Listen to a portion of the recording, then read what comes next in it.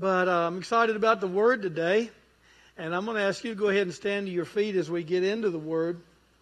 Today we're going to read not the whole story, but a major portion of a story that you probably feel like you know pretty well. One that we probably were introduced to the first few times we went to Sunday school when we were children. But I believe there's some things in this story that the Lord wants to emphasize to us this week. And might be a few things in there that we haven't seen before. And so I want to encourage you just to read along and honor God's Word with me as we go to 1 Samuel chapter 17. We're going to read several verses there, beginning with verse 43. You'll recognize this as the story of David and Goliath. Verse 43, And the Philistines said unto David, Am I a dog, that you comest to me with staves? And the Philistine cursed David by his gods. And the Philistine said to David, Come to me, and I will give thy flesh unto the fowls of the air, and to the beasts of the field. Then said David to the Philistine, Thou comest to me with a sword, and with a spear, and with a shield. But I come to thee in the name of the Lord of hosts, the God of the armies of Israel, whom thou hast defied. This day the Lord will deliver into mine hand, and I will smite thee, and take thine head from thee. And I will give the carcasses of the host of the Philistines this day unto the fowls of the air, and to the wild beasts of the earth, that all the earth may know that there is a God in Israel. And all the assembly shall know that the Lord saveth not with sword and spear, for the battle is the Lord's. I want you to say that with me. The battle is the Lord's. And He will give you into our hands. And it came to pass when the Philistine arose and came and drew nigh to meet David, that David hasted and ran toward the army to meet the Philistine. And David put his hand in his bag and took thence a stone and slang it, and smote the Philistine in his forehead, that the stone sunk into his forehead, and he fell upon his face to the earth. So David prevailed over the Philistine with a sling and with a stone, and smote the Philistine, and slew him, and there was no sword in the hand of David. Therefore, David ran. Notice he never stopped. He never stopped approaching. He ran and stood upon the Philistine, and took his sword and drew it out of the sheath thereof, and slew him, and cut off his head therewith. And when the Philistines saw that their champion was dead, they fled. And the men of Israel and Judah arose and shouted and pursued the Philistines until thou come to the valley and to the gates of Ekron. And the wounded of the Philistines fell down by the way to Sharaim, even unto Gath and Ekron. And the children of Israel returned from chasing after the Philistines, and they spoiled their tents. And David took the head of the Philistine and brought it to Jerusalem, but he put his armor in his tent. And when Saul saw David go forth against the Philistine, he said unto Abner, the captain of the host, Abner, whose son is this youth? And Abner said, As thy soul liveth, O king, I cannot tell. And the king said, Well, inquire thou whose son this stripling is. And as David returned from the slaughter of the Philistine, Abner took him and brought him before Saul, with the head of the Philistine in his hand. And Saul said to him, Whose son art thou, thou young man? And David said, I am the son of thy servant Jesse, the Bethlehemite. I want to read just one verse to you from James, the 4th chapter, verse 7. It says, Submit yourselves, therefore, to God. Resist the devil, and he will flee from you. Submit yourselves therefore to God. Resist the devil, and he will flee from you. Would you bow with me for prayer? Father, we stand in your presence today, thankful for your holy word. Thank you, Father, that it is alive and active, and it's working in our lives today. And Lord, that your Holy Spirit is moving among us here today. We ask you, Lord, to anoint me to bring the word, anoint the hearers that they might hear and receive and respond to your word in faith. Lord, I thank you for what you've purposed to do here today. And Lord, we say we're in agreement. We're on board with what you know that needs to be done today. We ask you to have your way in our midst, in every heart, in every life. And when we're done today, Father, may your will have been done and you receive all the praise and glory. And all the people said together, amen. And you can be seated.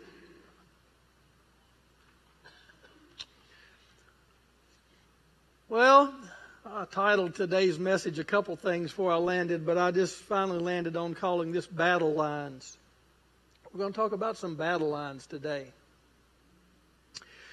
But before we get directly into the context of the passage that we have read, I want us to acknowledge some things here today. This has to do with the mentality that we must have as Christians, as believers. And I'm going to use the terminology that the only other time I remember hearing it much is in free camp. But in free camp with our workers, we have some people that Sharon classifies as movers and shakers. Church, that should be our mindset every day that we live, that we're movers and shakers in the kingdom of God. We're not campers and settlers. We're movers and shakers. That's what God has called us to. You see, we got to understand that when we come to Jesus and make Him Savior and Lord, it's because He called us out of some low things and He's calling us up to some higher things. Folks, I want you to recognize today, God has called you to some higher things than what you experienced before you knew Him. He's called you to some higher things than what you have walked in thus far. He is calling us up higher. Now, we all know that we all have a promised land. Eventually, we're, in heaven, a place that God has prepared for us. And I think sometimes Christians get sort of mixed up and they think that's all the promised land there is. But I can't read the Bible and see that. I mean, Abraham and me and you, God said, I'm going to take you somewhere. There are promised lands for you and I to explore and to possess. Things that God has ordained that He would bring us to accomplish for His praise and to His glory. That's true of every child of God. The wrong mentality for us to get is for us to think that we just got saved and now we just kind of just sort of set it out till Jesus comes or calls for us. The Word of God declares that we are called to possess the land, to have dominion. We're going to talk about that word just a little bit later on, but I'm just going to throw it out at you now and let it soak a little bit. God has called you and I to possess the land and to have dominion. You should read the first chapter of Genesis and see what God's plan was and what He put within the grasp of man. Now, we all know that Adam kind of blew it there and lost some stuff, but we got it back in Jesus. Amen? So we're going to talk a little bit more about that later. But I want us to understand that the will of God is that we recognize what it means for us to walk in covenant relationship and covenant communion with God Himself. And I want to declare to you that it is the will of God for every child of God that we experience a victorious, overcoming, joy-filled life. I'm going to say that again. Keith's not here in the morning. He's out here working somewhere, but he's not here to prompt me to say that again. But I'm going to say it is the will of God for every child of God to experience a victorious, overcoming, joy-filled life. The old saints used to sing a song. It is joy unspeakable and full of glory. That's the will of God. Now the Bible says, not just to the preachers, not just to the missionaries, not just to the apostles and prophets and pastors and teachers, but to every child of God, that we are a gifted people and a called out people. Can you say amen? Amen. When you got saved, the Lord gave you not only a measure of faith, but He deposited in you, or He made alive in you the gifts and the callings that He had ordained would be a part of your life from the foundation, before you were even born. And your life has a unique purpose and a unique destiny. Don't ever doubt that. You're here for a reason. You woke up today. God still got you around. I saw a picture on Facebook yesterday. A guy that drives a tow truck around here put a picture of a big Dodge pickup truck that it just looked like a mangled ball of metal. You couldn't even recognize what kind of truck it was. And he had loaded it up on the interstate. And he said he was standing there talking to the guy that drove it. And he asked him, "Did you pray today? Have you prayed since you got out of there?" Because apparently God's not done with that guy. But every day you and I wake up and see the light of day, we should understand God's plans and God's purposes for my life have not been completed. He's still got His hand on me. He's still calling me to something great today.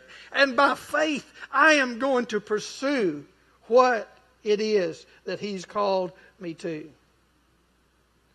I said you are called and gifted with a unique purpose and destiny. And like the song says, the God that we serve in this great big world, He has His eye on the sparrow, but you can rest assured that He watches very intently your life. Be encouraged by that today.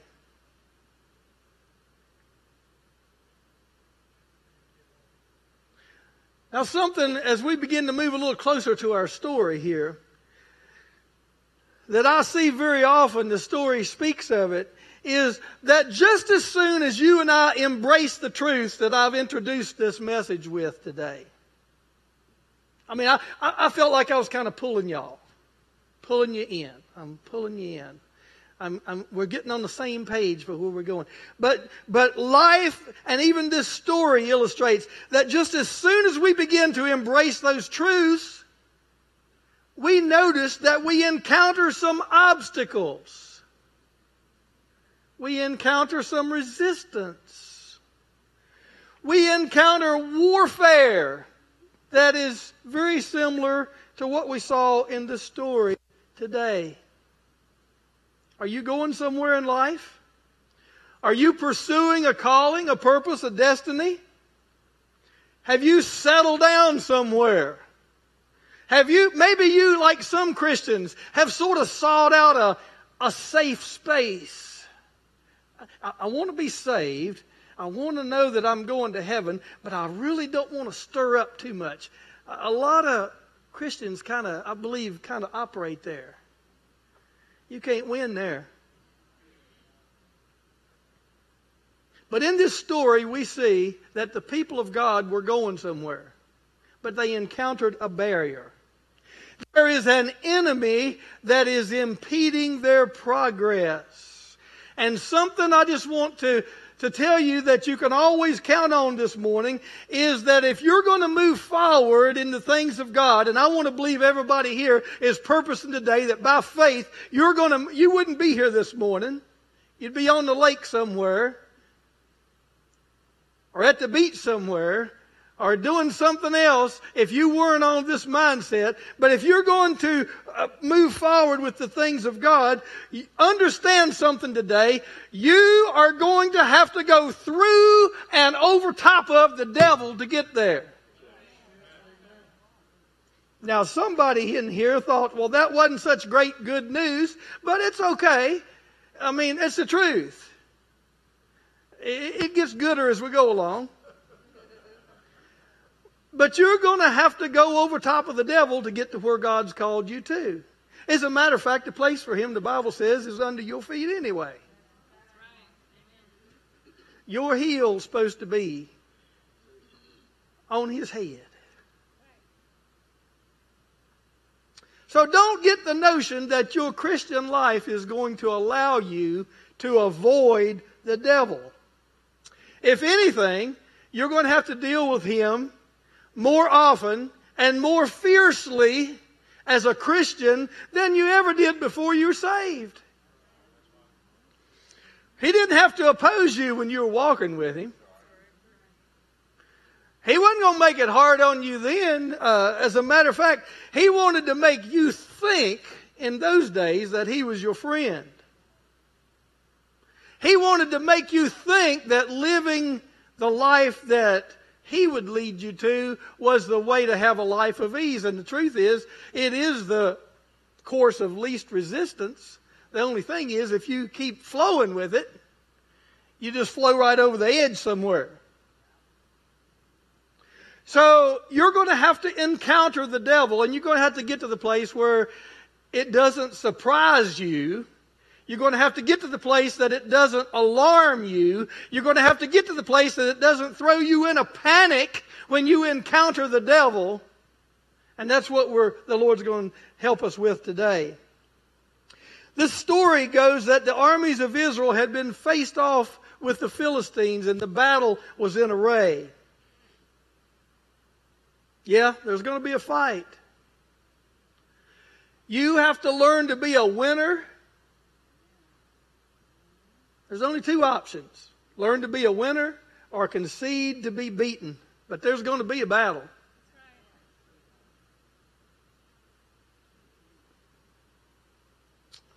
The Bible says that there was two armies. The Philistines on one mountain, armies of Israel on the other mountain, a valley in between. They were faced off. But the battle took place in the valley. Isn't it something that it seems like it's always in the valley where we fight the battle? I mean, wouldn't it be nice if you could fight the battles of your life on the mountaintops, on the high tops, on the high points of your Christian experience? We always tend to feel, I don't know about you, but I always tend to feel like, when I'm in the valley, I always tend to feel like, man, I don't know if I'm up to this one or not today. But now you get me out, I go right out of church this morning, and it's like, man, I'm ready. The devil always tries to get you in the valley.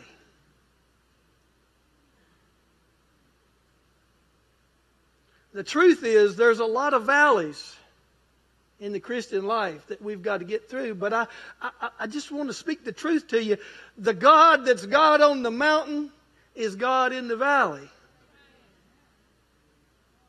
He said we could walk through the valley of the shadow of death and fear no evil, for He's with us.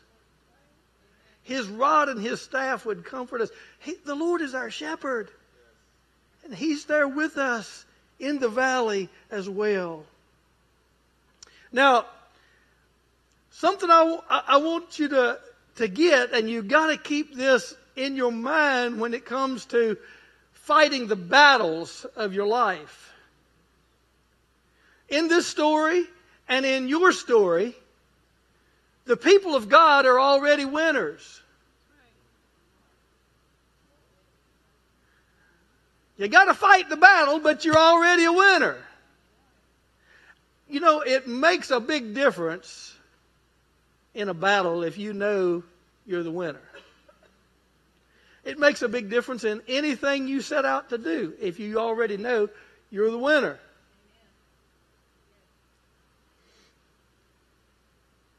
I mean, you know, if the Lord's on our side, of whom shall we be afraid? Of whom shall we fear? We're going to come back to that a little bit later. But I want you to see the tactic of the enemy in this story. See, the Philistines had this giant warrior. I mean, he really was a giant. His name is Goliath. And he was big, and he was bad. And one of the biggest things on him was his mouth. And Goliath came out and thundered across the valley with a threat to the people of God. Hey, child of God, let me ask you this. Have you ever had a threat come to your life? Something that you didn't see coming, and all of a sudden, boom, sort of blindsided you. Almost knocked your feet out from under you.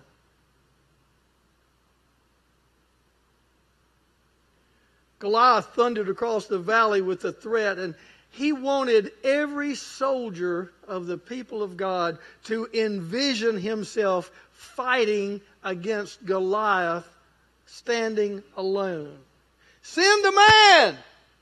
If you got any men over there that can deal with a real man, send him on out here. And we're going to let the winner of this battle is going to determine who's going to serve who.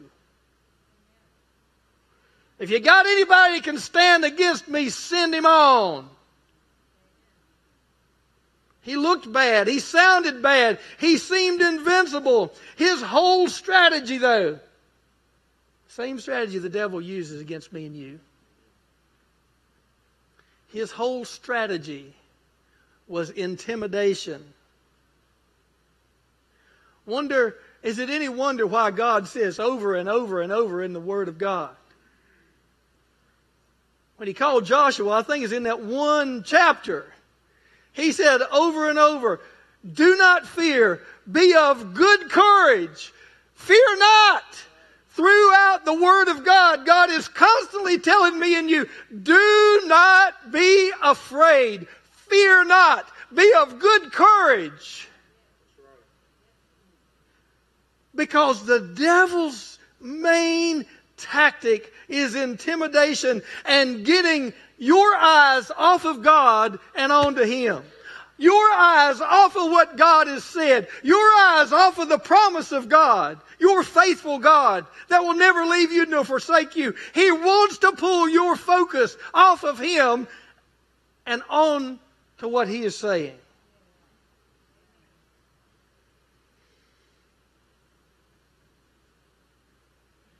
The first time he did this, the men of Israel just about went into shock.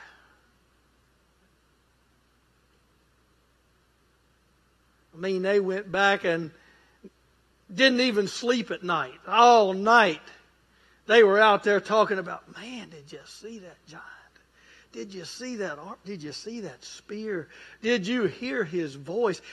Who among us would dare go out and fight for us? What are we going to do? And they fretted all night long until the next day when Goliath comes out and thunders across the valley with the same words.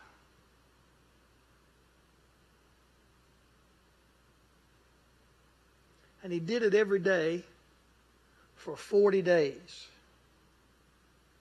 Can I tell you that's another one of the devil's tricks? His tactic against you and I is to wear us down. He came every day with the same thing. He didn't have anything to back it up, but he came every day. And he came every day. And the people of God heard it every day for 40 days. Let me ask you something. What has the enemy hit you with lately that you know it's not God, you know it's the enemy? What has he taunted you with that every day that you live, he's putting it in your face? Every day that you live, every day that you step out, every day that you go on to try to walk in faith and serve God, but the enemy's putting something in your face, some kind of barrier that he's created, some kind of thing that he has erected to keep you from getting from where you are to the promise that God has given your life. And every day he's saying, you'll never get there because of this. You'll never get there because of this. You might as well turn around right now. You might as well throw in the towel right now because you cannot overcome this. He taunts and he taunts and he taunts.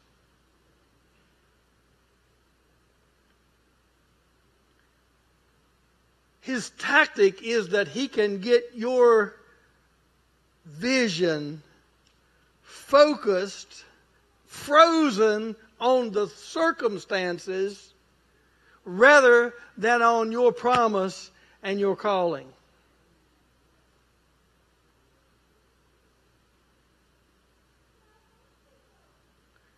And if the enemy sees the first evidence of your timidity, he'll work that just as long as he can. If he senses discouragement, if he senses despair, he'll come just as harder and harder and harder. And so here's another one of the enemy's tactics. He begins to tell people what he's going to do to them. Has the devil ever told you something he's going to do to you? Now, I know we all ought to know better than listen to him anyway. Sometimes people come to me and say, oh, the old devil said this. And I say, well, why are you listening to him? You know he's a liar. But I guess we all get in situations where, you have to at least process what comes. And so, has he ever told you what he's going to do to you? Let me give you an example. Because you're walking in faith, see, you're trying to obey God. You're trying to live the Word of God. You're trying to pursue the will of God. And the devil comes along and says, I tell you what, you pay your tithes this week, your family's going to get hungry before your next paycheck.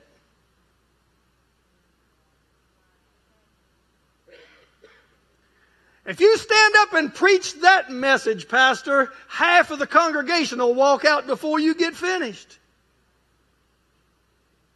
Oh, you think he don't say stuff like that? Pastor, if you stand your ground on that policy, if you preach your conviction on that, they'll ask you to leave.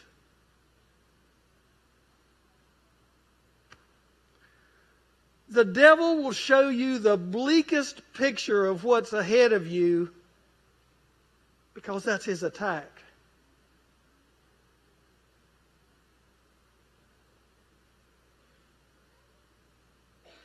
How many times has he made you feel like, or he might whisper, I got you now. That's it. You might as well give up because it's over. I mean, this is over with. But I want to remind you of a couple things from God's Word. Number one, the devil is a liar. He can't tell the truth. It's not in him. He has no place to get the truth. His stuff is so messed up and out of alignment with God, he cannot tell the truth. The second thing I want you to realize from God's Word is all he can do is threat. He can't deliver on those threats. Because there is a God that watches over me and you. And there are angels that are assigned to me and you. And the devil cannot go across the bloodline for the child of God. Hallelujah. I've heard Pastor Perry say frequently, we ought to be thanking God for all the stuff that the devil tried, but God wouldn't let him do. We're here today because God willed and planned and purposed and brought us here. If the enemy had had his way, we wouldn't have made it.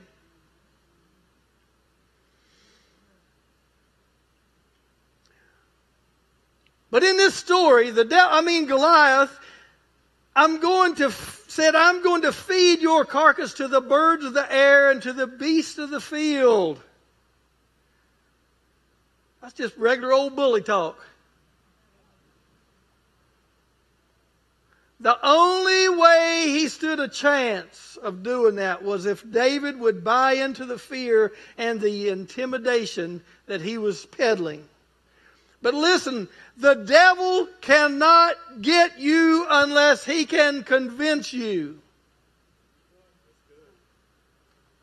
The devil cannot get you unless he can convince you. I want to ask you, who are you listening to this morning? When you're faced off at the battle, be it in the valley or wherever, who are you listening to? Goliath? Are you listening to the lying enemy? Are you listening to the Word of God? Because there came a time in this story when the man of God addressed the giant. Just like in my life and yours. Hey, if we're going to be victorious, there is a time when we have to speak. There's a time when we have to let it be known we have taken our stand on the Word of God. We have submitted ourselves to Almighty God. We are under submission, under covenant, and we are in full resistance to the devil and everything that he brings. That's right. There comes a time that has to be. When the devil starts whispering to you what he's going to do to you, you need to start declaring to him what you're going to do to him.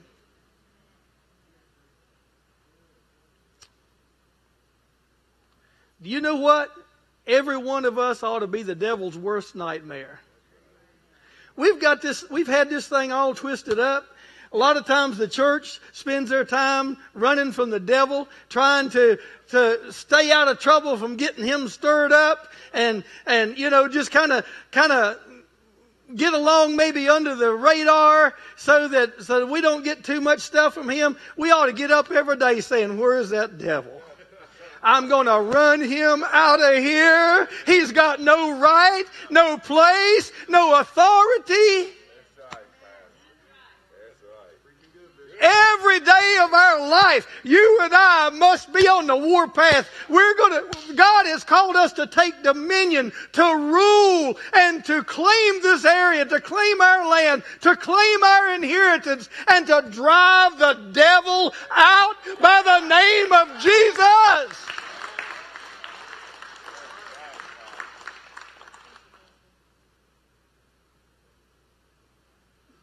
Most of us are just too passive. We just take it devil stuff.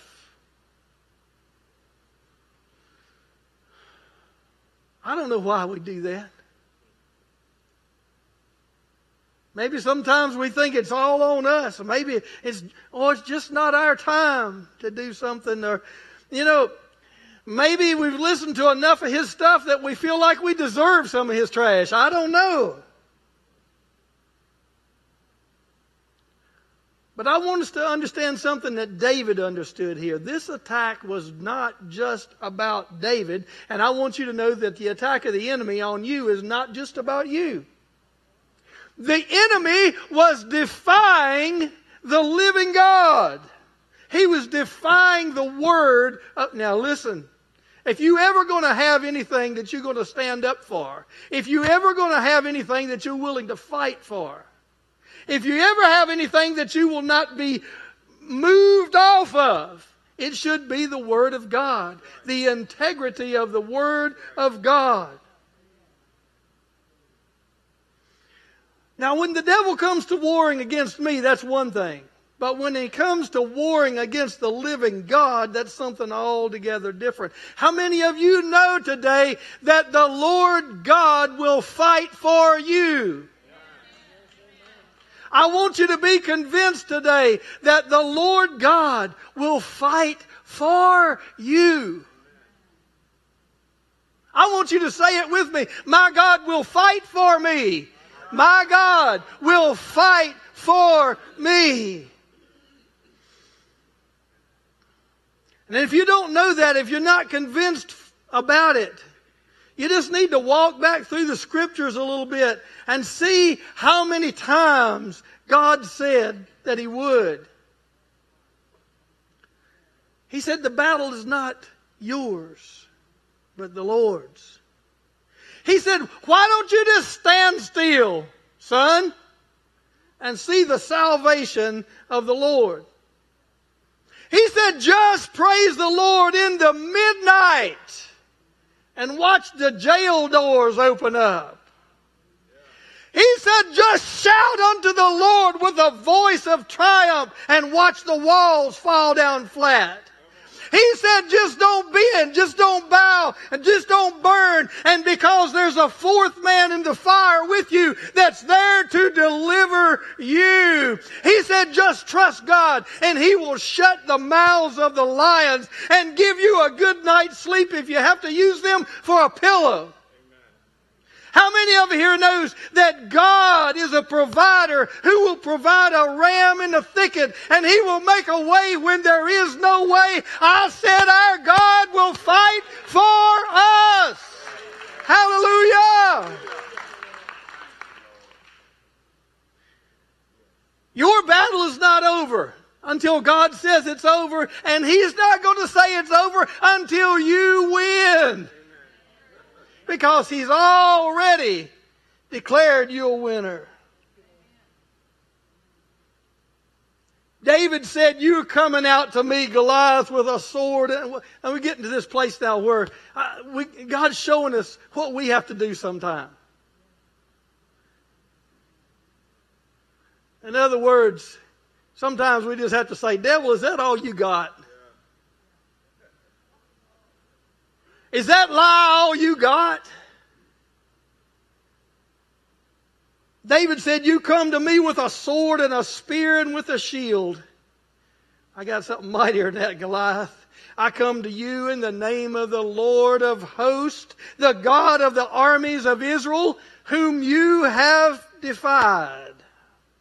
I believe those words I believe every one of those words were just like letting all the air out of old Goliath's sail, because David spoke them with confidence. Yeah, he wasn't just blowing smoke. He was not just saying the right words. He believed it and he was convinced down in his heart. The name of the Lord. When he said that, I believe old Goliath went, oh.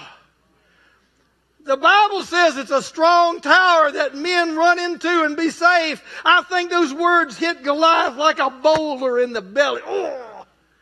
He said, the God of the armies of Israel. And old Goliath went, oh.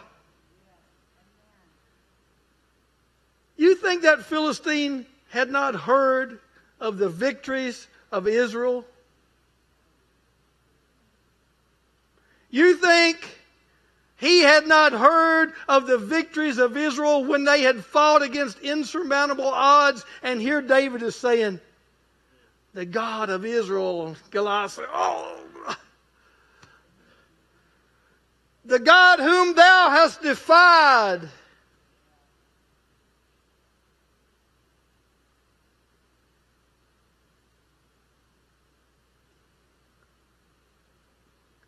David said to Goliath, just like you need to say to the devil, before this is over with, you're going to know there's a God. before this is over with, you are going to know there is a God in Israel. I want to encourage you today. If you're in some kind of a battle, I want you to say it with me before it's over. Somebody's going to know there's a God in my situation. Amen? I want to get back to something I mentioned earlier before we close. I want you to understand that the battle, whether it was this battle in this story or the battle that you might be facing today or the battle that we might face this coming week, it really boils down to, and it's all about one thing. Understand this, it's about dominance. It's about dominance. See, this story said, hey, we're going to figure out who's going to dominate who. Somebody comes out here and beats the giant, the Philistines are going to dominate this land and this army. But if it's the other way around, whoever wins is going to it's about dominance. Let me read to you what Webster says that means. The power or the right of governing and controlling.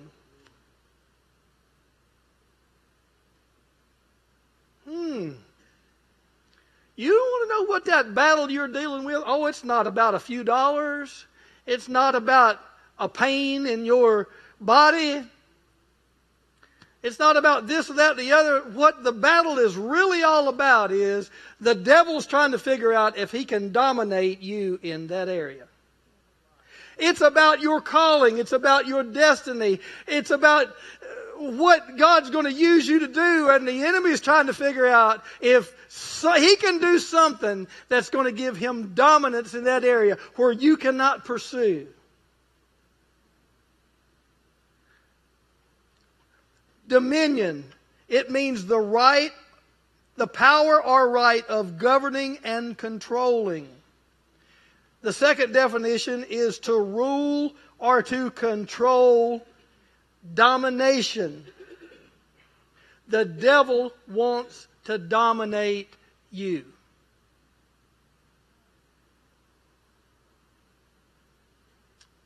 And what you have to understand today is that Jesus Christ purchased our liberty and our freedom, and He gave you and I the dominion in Christ Jesus. The truth is, we're supposed to dominate the devil. Wherever we recognize, wherever that battle, and the devil, we think of it like this. We always think about the devil brings the battles. We need to bring the battle. We need to pick out places where it's clear that the devil is dominating, be it in our family, be it in our community, be it in our nation, be it wherever. But you can see the devil he's ruling, he's controlling. Well, instead of us just waiting until, well, if I got to fight this battle, well, if I've got to stand on the Word of God, well, if I've got to do something in faith, if I've got to be reactive to something the devil's... How about if you and I put him on the run?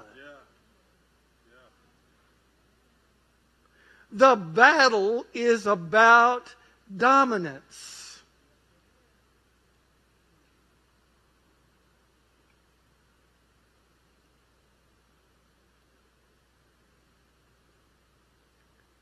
Here's one more thing I want to show you today.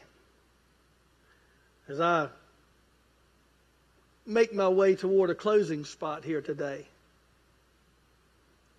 You're either in a battle now or you're going to be in a battle. So that's where this message is coming from. But I want to show you what happened when David did what God called him to do.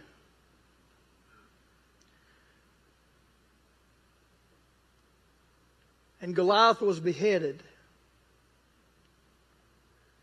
The enemy, the Philistines, they turned and fled. They ran from God's people. They ran from Israel. But I want to show you something. The story, here's something I don't think I ever paid any attention to this before. The story didn't stop there. God gave the victory through this man that went to the battle. And the Bible says that they pursued the enemy. They pursued them until they killed the Philistines off. But you know what? They didn't even stop there. They could have jumped up and down and said, oh, okay, well, we won the battle. We got that one over with. I guess that's that one. No, the Bible says they turned around. They went right back. And you know what they did? They spoiled the Philistines' tents and their possessions. They went and gathered up everything that the enemy had, all of their riches, all of their wealth, all of their trophies, everything else. Do you know what God has called you and I to do? We got to get serious about taking back the territory that God says is ours. We got to get serious about taking back the territory, folks. I mean relationships, and I mean loved ones that you know the Lord has promised us our houses would be saved if we serve Him. We got to get serious about going after it, taking the spoils.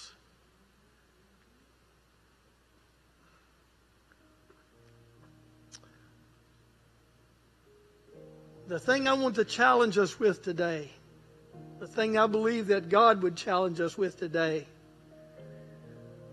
let's quit turning away from the battle. Let's be a people that God has raised up that run to the battle to win the victory for the cause of Christ and to experience the victory that He has called us to and has said is already ours. I'm going to ask you to stand to your feet with me today. We hope this message has been a blessing to you today. When you are in our area, please consider joining us in person off Exit 98 at One Harvest Place across from Walmart in Dublin.